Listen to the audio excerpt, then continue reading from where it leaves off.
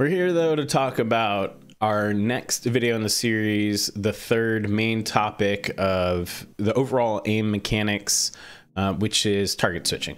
And in this video, we're going to be talking, typically target switching is broken into two different types of target switching. One is flick target switching, and then the other is more evasive target switching.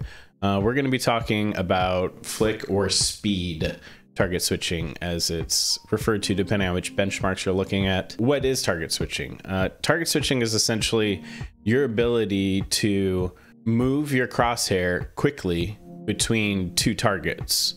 Typically, this is two targets that are on a wide angle. It's usually referring to low TTK or time to kill. Basically, it doesn't take a very long time to eliminate the targets. COD is a pretty common example of a type of game where there's a lot of target switching because there's so many targets on screen, and you have a lot of ammo in your weapon, and it doesn't take a lot of damage to kill people. So you'll see it often if there's a lot of targets on screen that need to be eliminated quickly, or in games that have higher TTK like Apex Legends, there are multiple targets on wide angles.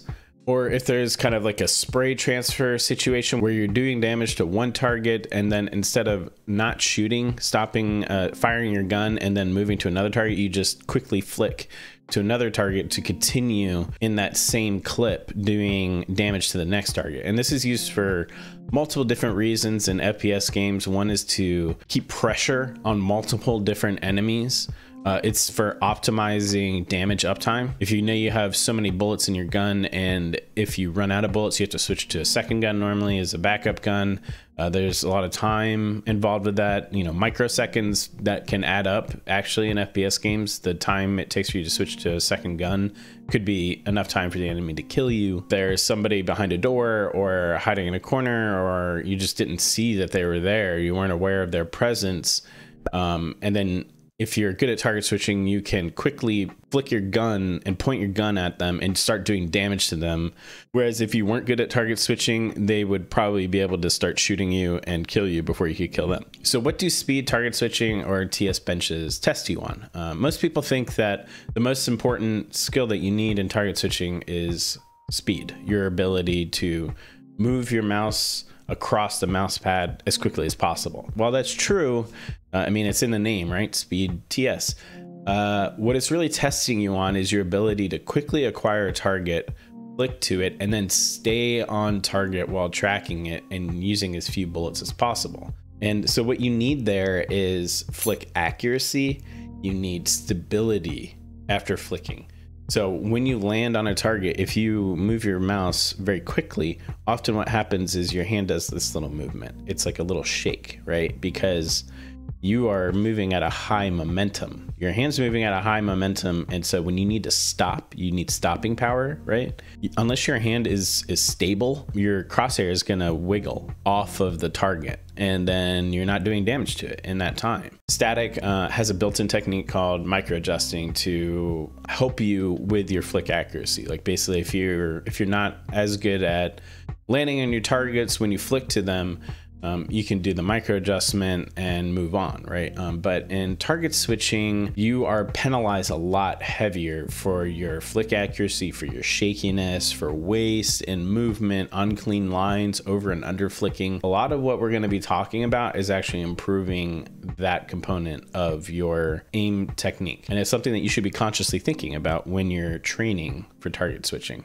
Settings wise, you'll be using a higher FOV than you're used to in most of the target switching scenarios. 115 to 125 Overwatch is usually recommended. I use 115 for pretty much everything except for the PAT TS sends or 360 sends, if you're doing any that have like a 360 angle. You'll actually see in the voltaic benches and guides, they usually suggest using source FOV, and I think that's a little much. I personally would just stick to 115 and 125 Overwatch. And the reason for this is because in order for you to be able to flick to targets, you need to be able to see them and know they're there. So a lot of times you're going to have no targets visible to you on screen because of the fact that they're just off screen, and you know they're off screen, but you don't know exactly where they are. So you just kind of like mindlessly flick and hope that you land near it, and then you have to correct. You just kind of want to minimize that. It just reduces the randomness. There's going to be plenty of opportunities for you to do kind of like a mysterious flick, so don't worry, you're going to be building that technique. And in terms of like the targets, the colors, the walls, you could just follow the moving dots backgrounds generally. I also just use solid color walls. You can use either one. The targets are going to be moving, so having some kind of lines in the background like brick or concrete tiles can help you notice their movement and track their movement better. And sensitivity wise, so I actually like using a higher sens on target switching, and it feels fine for me. You might have some trouble with it at first. I run at 21 cm for most of the target switching sens. I think it helps with developing your stability and your smoothness, because you're basically raising the skill ceiling a bit. And you'll find, if you can get used to it, you'll find it just feels better because of the often you're doing really wide flicks. So it's just using less of your mouse pad to do it ultimately is what it comes down to, if you're able to control that sensitivity. The primary technique is building on what you learned in static, except now you're holding down mouse 1. And a lot of people ask, you know, why do you hold down mouse 1? So we hold down mouse 1 for a couple of reasons. One is to optimize your damage uptime and to optimize your scores. Obviously, it's sort of like Pokeball in that sense. If you did a lot of Pokeball training in static, this will be very familiar to you. It helps you understand the weight of the mouse under your hand. It helps you with spray transferring. I talked about spray transferring a little bit earlier. In real games, in real fights in FPS, a lot of the times when you're doing target switching, you're doing it with the mouse held down. You think you might be wasting a lot of bullets. It's actually better to do that, because once you get good at target switching and you have clean, accurate flicks, you actually don't lose that many bullets at all along the way. The ability for you to do damage that much quicker to the target, because you don't have to wait for your gun to spin up, especially if there's spin up associated with it. That's time that you're wasting that you could actually be doing damage to a target. Like I mentioned, you know, this is going to be very similar to static in terms of what you should be prioritizing. You want to prioritize clean lines. You want to prioritize moving from target to target and understanding what your next target's going to be ahead of time. So you have like what is referred to as like a kill chain. You have a list of targets that you want to be eliminating, moving your mouse as little as possible and as efficiently as possible while you're doing this. And of course, there's going to be the first fast flick and then a micro adjustment afterwards if you need it. Think about consciously while you're doing target switching of minimizing the amount of micro adjusting that you need to do. If you watch some of the best target switchers out there like Unans, Gord, you will see that they very rarely need to micro adjust. So the priority of your effort to improve should be focused around minimizing waste. In terms of priority order of what you want to be looking at when you're reviewing your VODs or just paying attention to while you're practicing, is your stability in your flicks, your flick accuracy, and your precision, basically how clean your lines are when going from target to target, your target selection and choosing the right targets in the right order, and then near the bottom, speed last. I know it sounds crazy because it's speed. I'm saying when you're practicing, I'm not saying that you don't move fast. You should be moving at a faster rate. Like you should still be doing a fast flick, but don't think that speed is the first thing that you need to work on and develop. Unlike moving dots, the penalties for having jitter are much greater here. The difference between okay runs and great runs are due to how often you can land on the target for a flick and how stable you are tracking it after the flick. In moving dots, you will feel a little bit of like kind of shakiness in your hand, and that's pretty normal because it's largely centered around fingertip aim, and that's just how your hand's going to feel, especially when you're moving towards smaller and smaller targets. In TS though, you really need to, especially when you get toward small targets, as you improve, like that's gonna penalize you greatly. So you just need to understand that TS runs on very thin margins, and getting higher scores usually involves correcting minor mistakes that you're making, which add up over time. You don't want to linger on targets and need to absolutely see it's dead before moving on. A lot of times you're actually going to be moving off the target before it's fully dead. So that last little bit of damage that you need to do to kill it happens as you're flicking off of it, if that makes sense. It's really about optimizing, doing just the right amount of damage that you need, and keeping uptime on the targets as you're moving your mouse across the playing field.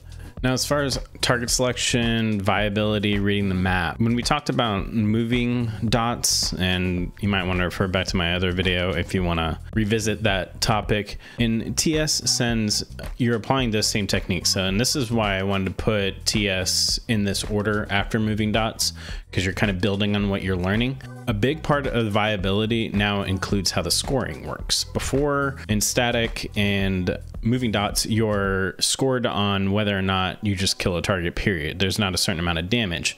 In target switching, you are actually scored based on the amount of damage for almost all the scenarios that you do, whether or not you kill a bot, okay? And that's very important to understand, because a lot of times when you're deciding on which targets that you should be prioritizing, you should be prioritizing the ones that are closer to the center of the map, instead of constantly going out toward the edges of the map unless you have to.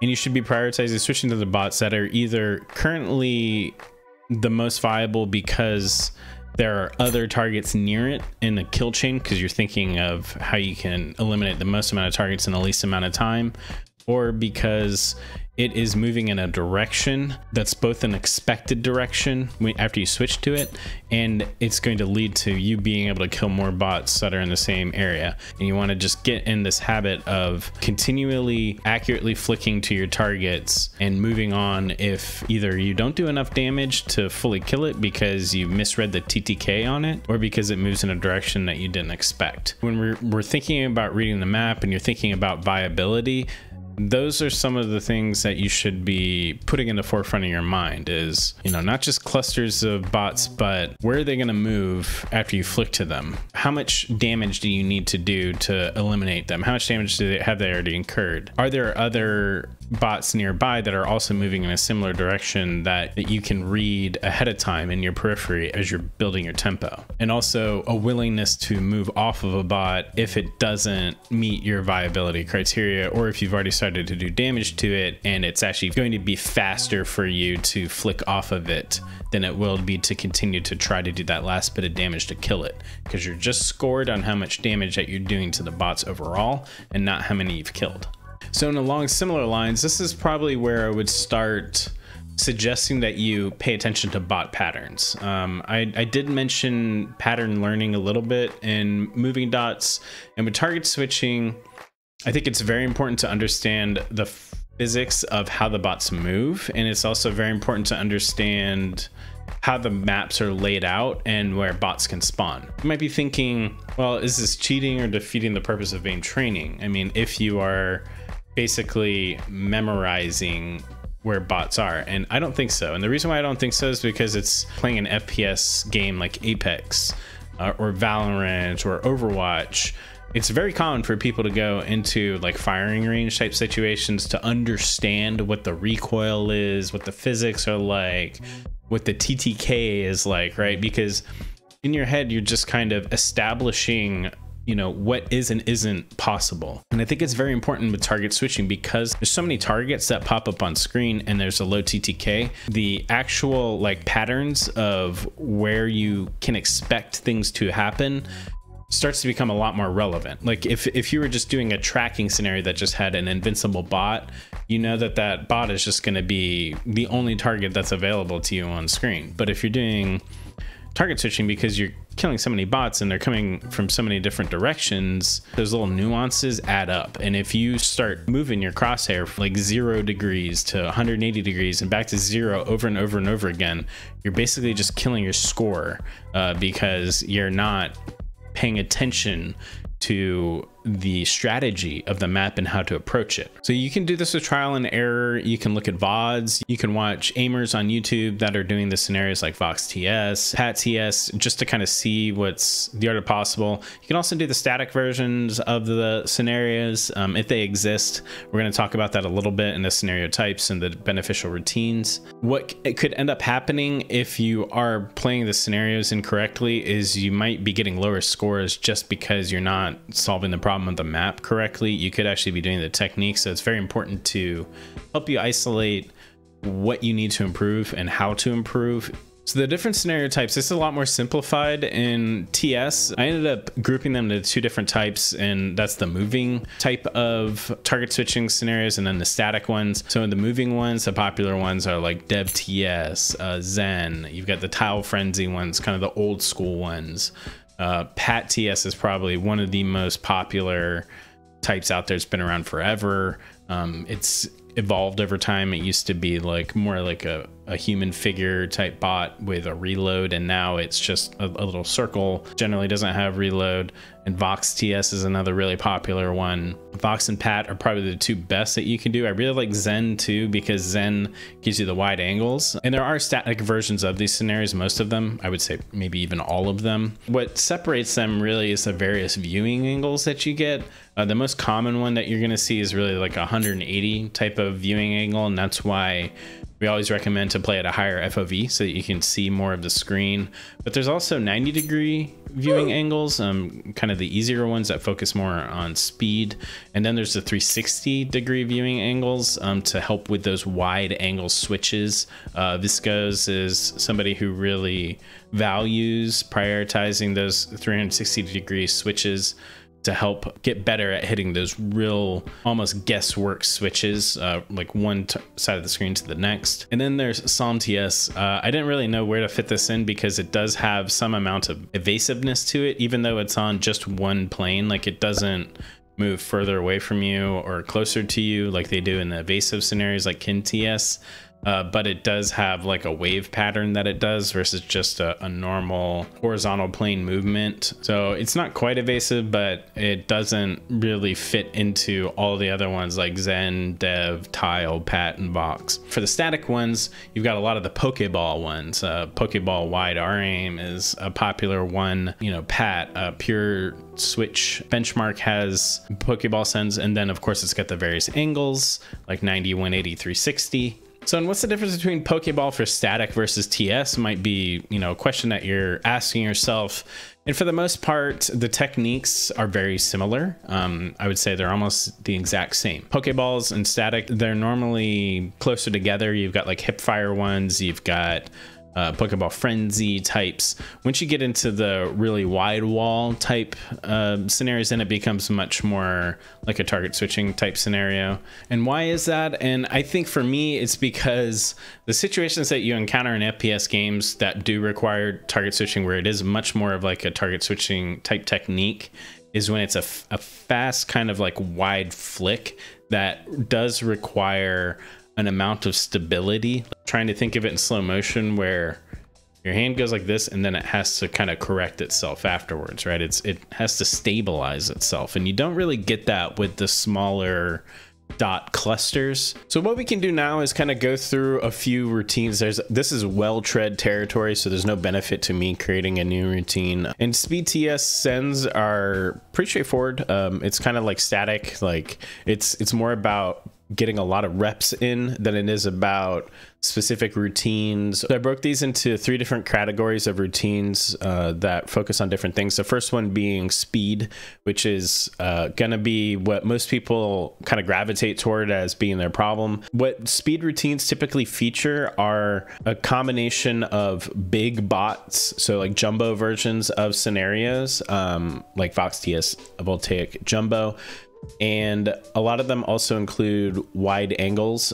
This one I really like. This is by Gord. It's you run it in total random. Focus is not just on speed, but on speed and technique. It has all of the kind of primary speed TSNs that you would want to practice, like Vox and Pat. And then it has variations of them, like the Viscose varied is a really great scenario because it starts with big bots and then slowly moves towards smaller ones. What happens if you just focus on jumbo sends, for example, like your brain knows that all the bots are going to be big, so you could end up developing bad technique. What you need to kill big bots isn't what you need to kill small bots. Very strongly suggest when you're running the jumbo versions of bots, if you're doing the speed scenarios, is not to overlook your technique while you're killing the bots. It's easy to kind of like start swooping around and not having straight lines, so pay attention to how you're eliminating the bots and still prioritize your technique while you're doing them. And you might even find that your hand and arm is getting a little worn out because you're going at a high speed, which is the point of the scenario, is to kind of get comfortable with moving at a higher speed than you might normally do. I really like the Unans Just Move Your Hand Faster. It features 90-degree versions of the Pat TS, for example, which I like the easy and the 90-degree versions because it simplifies what it is that you're isolating. The way our brains work, it really helps when you're practicing to focus on like just one thing that you need to improve on. If you've got way too many variables that you're trying to do all at once, like your precise flicks, your accuracy, your speed, you know, your straight lines, like your brain doesn't know what to improve on. So keeping it simple and just focusing on one thing while you're training can help you a lot. The next set of routines that I would suggest are really focused more around your flick accuracy and your precision. So what helps here is if you look at Krasky, for example, he has a lot of Pokeball sends and a lot of precise Pokeball sends. With these, what you want to be focusing on is your flick accuracy, and you want to be focusing on clean lines between your targets. When you're approaching the bot as you're trying to kill it, you generally want to focus on under flicking rather than over flicking and then coming back because of the waste that's involved. Remember, TS really prioritizes minor wasted movements, adding up to big differences in scores and your technique, not just your scores, but how well you execute this particular mechanic that you're learning, whether it's going to mean the difference between success and failure in an actual in-game scenario. So really pay attention to how you're performing your flicks. Keep reminding yourself that when you're performing your flicks that you want to land on the bot as closely as possible. Like, don't be okay with every flick being a micro adjustment. You want to kind of punish yourself internally for missing the flick. So you can run the Krasky static switch small. You could also run the speed and flick accuracy from Unans. Unans is one of the best target switchers out there. And another thing you want to be aiming for with these routines is as little downtime as possible between targets. Like, when you're moving from target to target, you want to hear the hit sound as often as possible. I know that sounds like obvious. I mean, the more damage you do, the better you're doing, right? But if you're hearing the hit sounds very consistently, like almost all the time, then that means that you're minimizing your waste as much as possible. And then the last specific type would be large angle type switching. So Viscose kind of touches on this in hers. So does Krasky, because you have the 360 versions of the sends. I also like Zen target switch is right here. Zen target switch speed medium. So Lapu is a grandmaster with like 3,000 hours in kovaaks. Put together some really great routines. I like using these 6 wall 14 targets Pokeball is amazing. You can get a lot of reps in with these types of scenarios, which are really great for your improvement overall, especially if you're just starting out. Just notice if you're doing these routines, there's going to be some evasive bots, which is fine. You know, it can't hurt to practice some evasive bots, like bounce 180 tracking is more of an evasive send. I would very strongly recommend doing these types of routines with the large angles, getting comfortable with parts of your mouse pad that you aren't using, and I would prioritize not resetting your mouse as often as you might think you should. It also helps you with understanding how to flick when you can't see the bot on screen, which is actually really beneficial in games, especially if you're playing something like COD. Even great players like Viscose, you see them, like, they'll do kind of like a ghost flick, not knowing where they're going to need to correct after they get the new FOV angle, and being able to quickly adjust onto the target after doing that is really important. It also helps you with, most people struggle with, even if they're good at kind of shorter angle flicks, they struggle with large angle flicks. Their accuracy goes way down, so it's good to develop that. And just some more like general routines. You got the pure target switching 1x1, which has just a variety of scenarios, and I like these Lapu enhanced switching beta, large, medium, and small. So it's basically the order of difficulty just increases the smaller the bots get. Again, this has like dynamic scenarios, but pick the one that is most close to where you are in your aim development now, and challenge yourself a little bit. Like, you want to push yourself a little bit when you're playing these routines. Like, if you're getting bored, you're not paying attention, you're not engaged, you're not focused, or you're not frustrated, then chances are you need to spend some time on smaller bots or more difficult scenarios than you're used to. I haven't seen any routines that feature these, but you can do smooth versions of scenarios to help you with understanding bot TTK and also keeping on the bot and not flicking off of it too soon, basically ensuring that a bot's completely dead before moving on. It helps you kind of push the boundaries on what's acceptable there. And it helps you with your stability after you're flicking, because basically the smooth versions, they have health that regens. So if you just quickly flick and then flick off, kind of like Pokeball, but they move, it will penalize you and the bot's actually just gonna live. So it really forces you to have that accuracy and then stability and tracking on the bot after you flick to it. So that's it for the routines and the scenarios that I suggest to approach this aim mechanic. Some of the common problems I see, the first is aping. I talked about this in my other videos. It's basically focusing too much on speed. It's sort of like when you're just getting into weightlifting. This is something new players or newcomers in weightlifting do all the time. They just want to push, they want to see them pushing heavier weights than they can actually handle, and they're not developing the smaller muscle fibers and the right technique, and you can actually get injured that way. It's the same type of thing in target switching. Is people see those cool flicks, so they think that the only thing associated with that is just moving your mouse fast, and that's not it. Having the stability, having the accuracy is more important, so you need to build that first. The next one is the poor target selection, reducing their scores and kind of giving a false impression of where they're at in their technique. Something to pay attention to. We talked about that in the viability. Pay attention to how you're approaching the scenario. It could be the thing that's preventing you from not getting the scores you think you should be getting, rather than your technique alone. Along the same lines, over confirming on targets, like staying too long on the target instead of switching off just in time, like just in time to kill it. Not switching off targets that aren't viable, like chasing targets, the same problem that you run into with dynamic clicking. An over-reliance on micro corrections. I see this a lot with people that are really good with static. They are unable to translate that into target switching because they've developed their micro correction techniques so well, they absolutely need it in order to be good at the scenarios. Another problem is not paying attention to their stability after flicking and your flick accuracy. I had this problem for a really long time, and I started emphasizing it and thinking about it as I'm training, and my scores have improved drastically since then. Again, it's these really small wasteful things you're doing that you don't even notice that add up, that is keeping your scores low. Another problem is resetting your mouse too much and not becoming familiar with parts of your pad that you're not used to. Once you start doing those wide angle flicks, that's really when it's gonna show up. And then finally, assuming you're doing everything else correctly, then it's speed. Okay, yeah, sure, you need to move your mouse faster in order to be good at target switching scenarios, but you know, you can get probably in the 95 to 99 percentile without being like super fast like Unans or Gord. Or Viscose. So don't worry about that first. I would say worry about that near the bottom of your priority list in terms of improving.